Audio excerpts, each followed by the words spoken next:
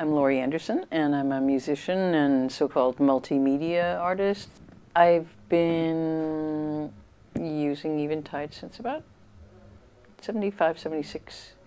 The first, of course, was the 910, and that was such a thrill. It was a big thrill to kind of start twiddling the knobs and seeing what they did.